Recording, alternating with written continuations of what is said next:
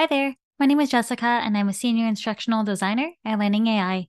In LandingLens, you can create a new project by copying a snapshot. This is useful so you can change the copy without altering the original data.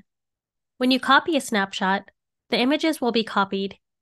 You can also choose to include the existing labels, metadata, and tags.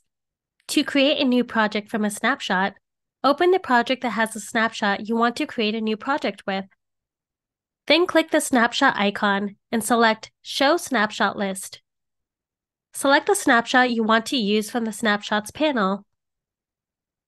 Click Use and select Create New Project. Enter a name for your new project in the field. Choose the project type you want the new project to be. If you chose the same project type as the current project, you can select to include the existing labels, metadata, and tags. If you chose a different project type, you can only select to include the existing metadata and tags. When you're done configuring the settings, click Create New Project. LandingLens opens the project in a new tab.